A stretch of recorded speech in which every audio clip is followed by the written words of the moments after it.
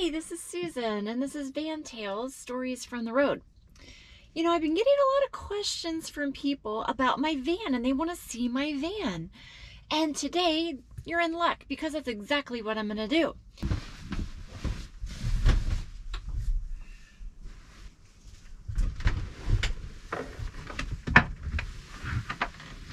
So it just uses this fastener here, and there are some hooks on the top of the wall, and it threads through on the base of the bed, and you just cinch it nice and tight. And you know, then I like to tuck this in so it's nice and pretty, make it look a little bit nicer. And so also we've got this piece here, and this piece is independent, and you can put this piece up and it will lock with the bed, and then you have more space to walk around, or you can leave it down and then you can also put a cushion here, and that's a nice place to sit if you have extra people in the van and you have the table set up. So it's really nice. Or if you just want to do like a chaise lounge type thing, you can use the larger or the longer cushion and lay down here, read, whatever. Let's put it up though.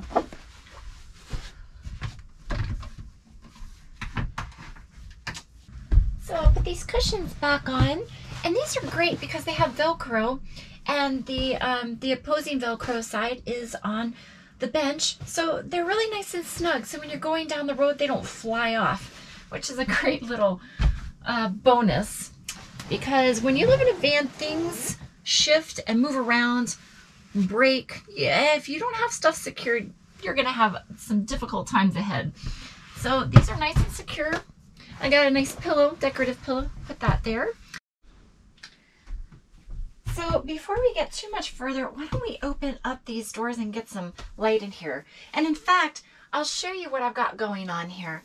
So I've got a curtain rod here, and it's just a magnetic curtain rod. It'll pop on and off, and it's really great. I haven't had any problems with it. It doesn't budge, it doesn't move when I drive. I really like it a lot.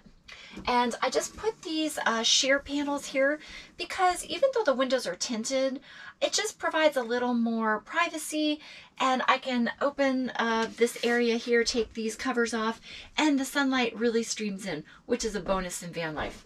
It just makes the van seem a lot bigger. So these are actually made for the ProMaster, but you can get them for Sprinters or other vehicles, Ford Transits, for instance. And they have magnets in them, so they just go on and off really quickly. And so I really like these a lot. And I have one for each side, of course. When I'm not using them, I either stash them off to the side here, or I put them in one of the bins. And finally, I've got these cute little magnet flowers thingies. And so sometimes what I'll do is I will just, you know, put these in place, and just if I want some more sunshine, I'll tie those off like that. So it works great. All right. And of course, you know, we can open the doors as well. Right now in Portland, it's not sunny at all. That's the bane of living in Portland. The weather's really temperate, but you don't get a lot of sun. So we'll leave those closed for now. It's still a little chilly outside. So since we're on this end of the van, maybe it's a good time to talk about the Webasto heater. I lovingly term it Webasto because it really keeps me toasty. It runs off of the gas line from the van, but the van doesn't have to be turned on, and it's also automatically altitude adjusted. So if I go up to higher altitudes, it will automatically adjust, meaning it will not clog the fuel line, and it will continue to work. So I can go snowboarding, I can go, you know, up into the higher climbs, and I'm still going to be super comfortable. So let's take a look at it. Here's the thermostat. And the thermostat is adjustable, it's programmable. It's not showing on the video right now, but it is 65 degrees and it's set for 54 degrees. So right now we don't need it on, and I can turn this little knob and I can update the temperature so I can make it warmer, cooler, just like you would in a regular house. All right, let's take a close-up look of this Webasto. So here's the intake, and basically when you run the Webasto, you want to make sure that that intake is free of any materials so that it can properly introduce air into the Webasto. And then, of course, this is where the heat's going to come out. And this is a great little rotating vent here, so I can have control over where the heat goes. It can go in the kitchen, come under the bed, etc. And then there is an exhaust on the outside of the van, and I'll show you that when we get outside.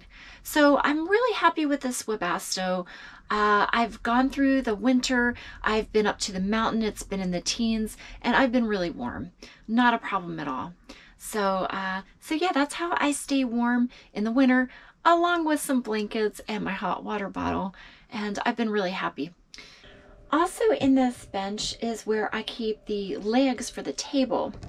Now, I'm not going to put the table up quite yet because there's a few other things I want to show you, but I did want to mention that that's where they are stored. Okay, so we have a couple more benches here, but you will notice that I've got these brightly colored boxes on top of one of the benches, and you're probably saying, Susan, what are these boxes for? Well, you know, confession, every house has a junk drawer. It's not really a junk drawer, but I do tend to put things in there to keep them out of sight to make things look a little more tidy. One of them is for my electronics, and one is for everything else. So no, I'm not going to show you what's in them. But these work great. They do have a lid and they have Velcro, and so they work really nice and they don't go anywhere, which is great. Above them we've got these awesome flower pots. And I don't know if you saw the episode with the 3D printer, because these flower rings, when I got them, didn't work all that great. They were a little too big, right? They moved around. But my brother, what a great guy, 3D designed and 3D printed these rings to fit in there. And now they fit nice and perfect. Beautiful. The other great thing about these flower pot holders is that if you have people in the van, you can also put them up against the wall. So that's a little bit of a space saver too. I like them a lot. They've been working out really well. Okay. Not only is there storage in the bench seats, but there's storage all along this wall here, which is awesome. Now, I think I've got like food in this first one. I've got my toiletries here. So I'll have a bin in each cabinet. Here I've got some clothes. And then each one has a function, so I know exactly what's in each one. And I got, like I said, I got these really nice bins to hold everything, and that works really, really well. This is also storage area. There's also just various things in here, as well as on the other side. These are both storage too. So let's take a look at those real quick, because I think you're going to be interested in these. So this is where all the magic happens. This is where the batteries are stored, and this is where the charge controller is, and all of the fuses. So let's start, oh, and then this spaghetti mess here, which is, you know, just an extra power cord and some other things that I keep there. So these are 3 100 amp hour batteries. So those batteries store all the energy that's collected from the 3 solar panels that I have on the roof. I have 3 115 watt solar panels, and I really haven't had any issue with running out of battery power. There's also a charge when you're running the van, so the alternator will charge the batteries as well, which is great, especially when you live in an area that isn't really heavy on sun, like the Pacific Northwest. So this is my fuse box, and basically just like you would have a fuse box in your house, everything is labeled here. So I have the USB bench, the heater that I just showed you, the fridge, you know, the fans, etc. And so they just take fuses like your car would take. Yes, I do have one out, and there's a reason for that. I'm working on getting that fixed. That is the fan for my composting toilets, which I'll show you momentarily. And this panel here is for all of the AC power, and that is going to be the alternating current. That's what you would typically see in your house, where you have a three-pronged outlet. And so this is things for the microwave, the kitchen, some of the plugins and the bench. So I have USB ports, and I also have regular AC ports as well. So here on the bench, we've got the AC power, which is typically what you're going to have in your house. And then this is the DC power, the direct current. And that's just my USB, etc. So yeah. Granted, most of the time I use the USB ports to charge all of my electronics, but I do have to use the three-prong outlets to charge my laptops, for instance. So it's great having both. You gotta have both. Also, again, like the microwave runs off of that, so that three-pronged. So you have to, you know, if you want to use your microwave, that's the best way to do it. One other thing that I have down here that you might have noticed is another panel, and it is a carbon monoxide and propane gas detector, which is really important. So yeah, that's housed right here. And right now, as you can see, the light is green. We're looking good. So I did opt for propane in the van as opposed to an induction stove. And part of the reason that I chose propane was because I was worried at the time that I wouldn't have enough battery to operate the induction stove when I needed to, especially since I was living in a place where there wasn't consistent amounts of sun. So now that I've gone through the winter and I'm come through the other side and it's springtime, I realized that I really do have enough battery. I could have gone with an induction, and I think if I had to do it over again, I probably would do that because I believe that it's going to come in handy, especially if I decide to travel outside of the country, because some of the connections and the canisters are different in other countries, and from what I've read, it can be a little difficult to find the correct attachments, etc. when you're traveling outside of the US. So the propane tank is right underneath the sink, and this is a 1 pound propane tank. It really does last quite a while. I normally have to fill it up about every month, month and a half. Depends on how much you're going to be cooking. I've also got a bin here of cleaning supplies and other things, and that fits nicely underneath of the sink area. Move that out of the way. Underneath the propane tank on the floor is this blue bin. And basically this is the receptacle for my gray water, the water that I use in the sink. And that actually has to be dumped periodically. I would say I dump that tank about every 3 weeks. I'm really conservative about my water use, so others might have to dump it a little more frequently. But I also don't feel guilt when I'm dumping it either, because I do use Castile soap. I don't have any kind of chemicals in there, so that's also really nice. So if you can, that's also a great option, good for the environment. Now the water tank itself is underneath the microwave cabinet. So the microwave's up here. There's another storage bin here, and then you have the water tank. The water tank is a 28-gallon water tank. It is filled externally, and then this is the water pump, which then of course pumps that water to the sink area. I also have a water filter underneath the sink so that I don't have any problem with drinking water.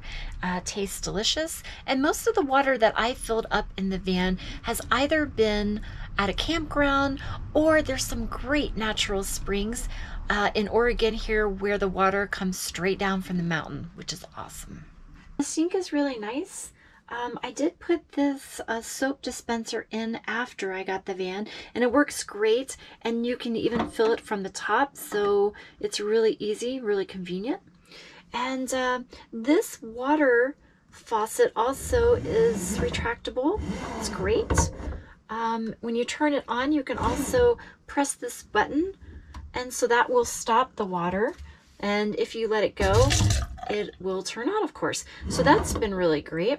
Also, another feature is instead of coming out in a stream, you can also have like a spray type situation, which is really great.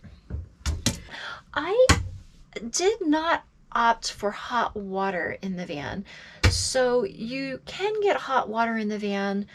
What I was told is that in order to get hot water in the van, you need to leave the van on and running or have just turned it off. And really the only reason that I would have hot water in the van or need hot water is if I had a shower. I did not get a shower. I'm rethinking that decision every day. During the pandemic especially, but now things are starting to open up and it's really not an issue at all. But so I don't have hot water and I've been making out just fine without it, but that might be something that you might want to think about if you're, you know, going to be building a van or getting into van life. So we're in the kitchen. We talked about the water. We talked about the gray water tank and the propane and the stove, but what about the fridge? Because, you know, I gotta keep my beer in there. I gotta keep my food, my peanut butter and jelly. So yes, I do have a fridge in the van. Not only do I have a fridge, but I also have a freezer. Let's take a look. Okay, so my fridge sits underneath the stove here. And let's open that up. There's quite a bit of room in here. And I don't, as you can see, I need to go grocery shopping. So it's a little empty right now. And up here, though, is where we have the freezer. So there's some ice cubes, some veggie dogs, and I think some hot dog buns. All right. This works really great. There's a control on the side here, and you can make it colder, warmer, whatever. I keep it pretty much mid-level and haven't had any problem. One thing I will caution you is I feel like the fridge is probably the biggest drain on my battery in the summer months.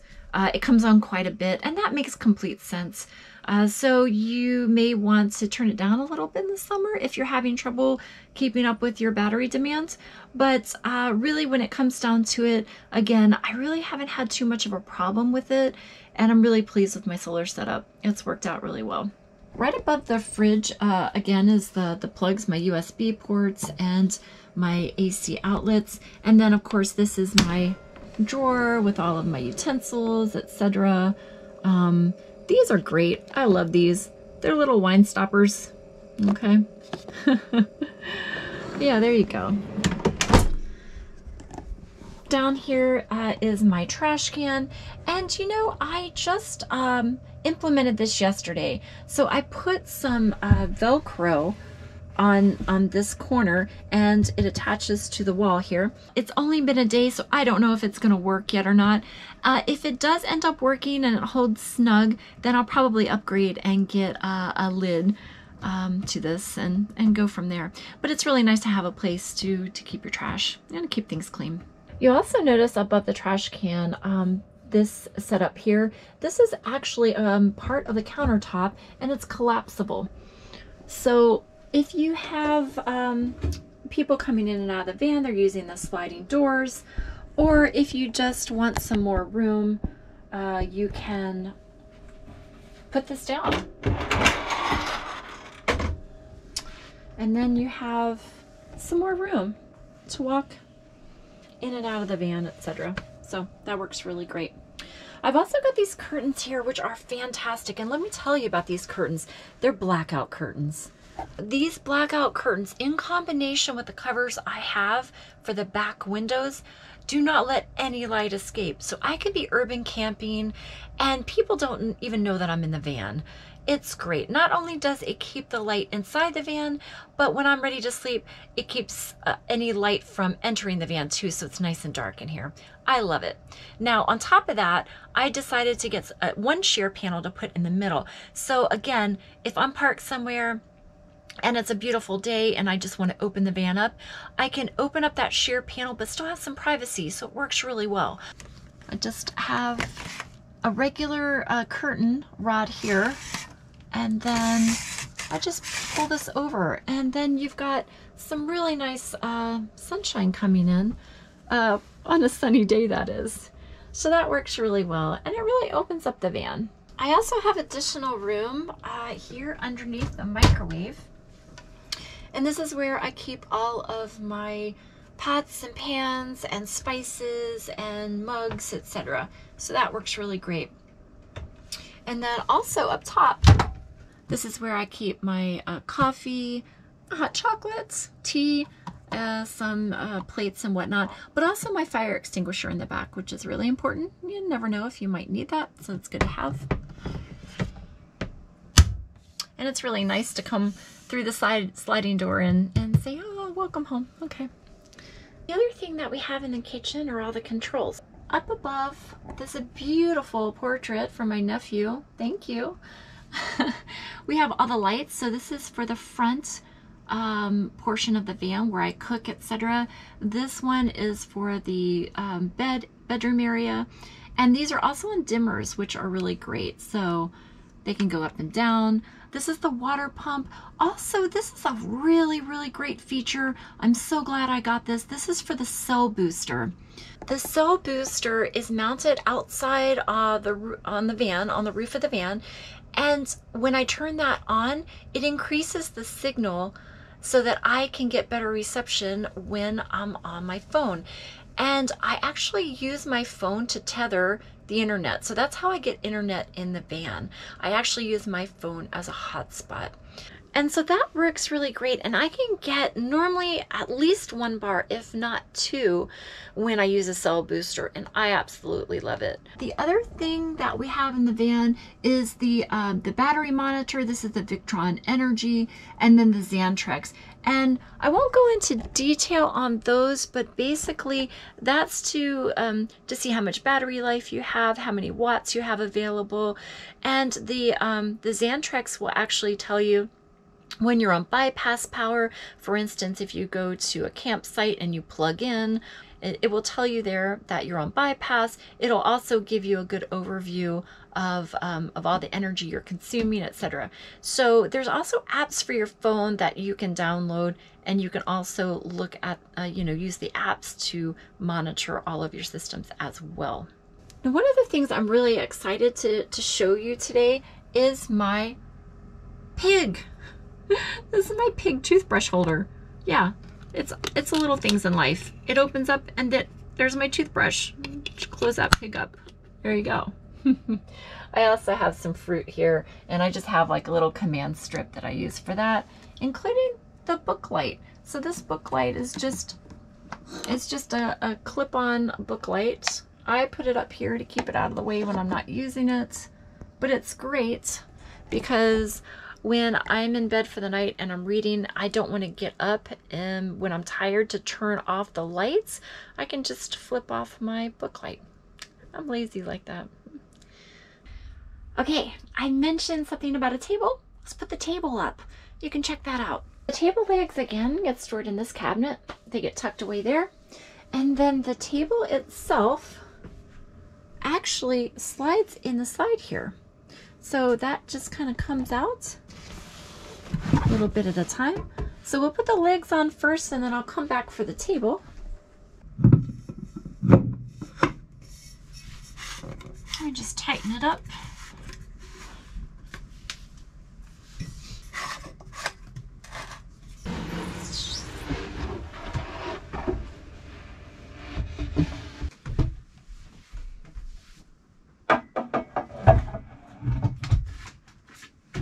Just like that, I have a table. I'm gonna eat here, work on my laptop, do my video editing, play games, do whatever. So it works out really well. So I've got the Webasto That keeps me warm in the winter. But I also need to keep cool in the summer, and I do that by using max air fans. Now, normally you'll see one max air fan on a van. Sometimes you'll see two. I have two, and I highly, highly recommend getting two. And the reason for that is that I put one on intake and one on exhaust. And when I do that, I get a nice breeze that comes through the van and really circulates the air, and it works great. This one is at the rear of the van, and you know, you have some controls here if you're not familiar with max air fans. This is the in and out, so you can change the direction of the van. This is auto if you want it to come on when a certain degree is met. And you can also open it and close it. If you turn it on and off here, you can also, I'm already getting a nice breeze. That's great. And so I'm gonna turn that off right now just by clicking the same button. And it closes up. Sometimes you don't really need the fan, or you just need one fan, and you just need to have an opening so that that air will draw from. So sometimes I'll just open the fan without actually turning it on. And you can do that manually with this knob here. And so it just opens the fan casing. So there you go. The other fan I have placed strategically right above my cooking area. And that is a great place for it, because let me tell you, if you're in the city and you're trying to be stealthy, nothing is worse than the smoke detector going off. So I normally turn this fan on low, and it's just going to vent out any of the cooking fumes or smoke or anything else that might happen. Works great. So while I might not have a shower, I refuse to not have a toilet. So yes, I do have a toilet in the van. I would not give this thing up for anything. I can't imagine how people don't have a toilet or some means to go to the bathroom in the van, because what happens in the middle of the night when you gotta go? You have to drive around and find a place that's open, and I'm sure that that was super difficult during COVID. So yes, I do have a toilet. I have a Nature's Head composting toilet, and it's tucked away here underneath the octopus here that holds my keys and, you know, Dumbledore and Snape, of course. And there you go. That cabinet just pops up, and there is my toilet. Now I also have a trash can here, and I've got my recycle bin, etc. And then this just pops up. There's my toilet. So I won't go into a lot of detail on the toilet, but basically this is a 2-tank system. This portion here opens up with this handle over here on the right, and that is where the solid wastes go. And then there's a diverter when this is closed, and then the urine will collect here in the liquid container. Now, I do have a backup liquid container. If you have a Nature's Head composting toilet, get that backup liquid container. I can't recommend that enough, because the only thing worse than not having a toilet in your van is not being able to use the toilet in your van. So if you wake up in the middle of the night and you realize that the liquid container is full, you can switch it out real quick and you're good to go. If you don't have that backup container, you're out of luck. So I think I've shown you most of the things inside the van. Let's take a quick peek outside the van.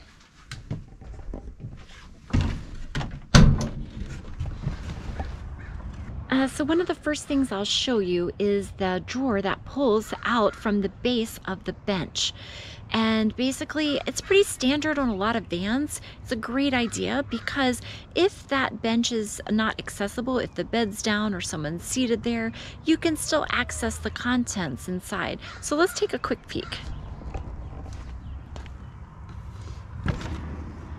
Yeah, so I've got, for instance, my Camelback here, my climbing shoes, my chalk bags under there. I've got some tools. So that works out really well, and I like it a lot. Also, while we're here, I also have another bank of USB and 3-prong outlets. And then this is also a fan that helps keep my inverter cool in the summer. So this right here is the exhaust to the heater, to the Webasto. So if you ever see that on a van, that's exactly what that is. And then the final thing I wanted to show you is where the water tank is accessed, where I fill up my water tank. And there's a key here. And we'll open that panel. And then, you know, water only. Don't put any gas in here, that would be bad.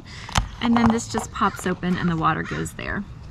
Now I did buy one accessory for filling the water tank, and that is this extension to the hose.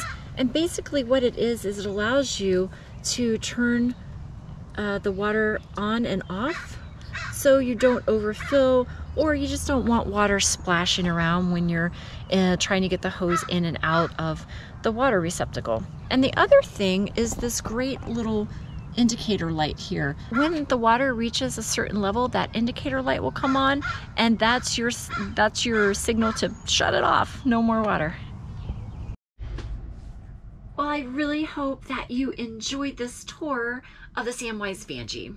I had a great time, and I hope that van lifers out there that are researching builds found maybe a thing or two that might be of use or might be helpful to you in your search for your van build. And for those people that are just curious about van life, I hope you found the episode interesting or entertaining. And if you did, please give me a thumbs up. I would really appreciate it. I'd also like to extend an invitation to join me for upcoming episodes, which drop Tuesdays and Fridays each week, because I've got big news, friends. Today is the day that I leave Oregon, and I'm setting off cross country on a different type of van tour. So I don't know where the road's going to take me, but I'm going to have fun. I'm going to get out there and do some grand adventures, and I hope you'll join me for that. I'd love to have you along. So please consider subscribing so you don't miss out on any of that. Okay, I'm going to let you get back to the rest of your day. I hope you guys have a great rest of your week too. Take care. I'll see you down the road. Bye-bye.